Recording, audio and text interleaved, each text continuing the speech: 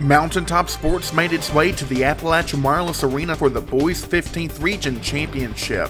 Martin County High School built a 15-point lead midway through the third period and held off a furious comeback by Lawrence County to win the championship 65-61 before a crowd of 3,000 people Monday night.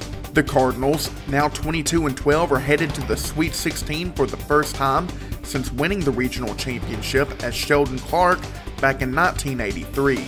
Lawrence County's season ends at 22-12. Martin County had lost previously in the finals in 2013 and 1988.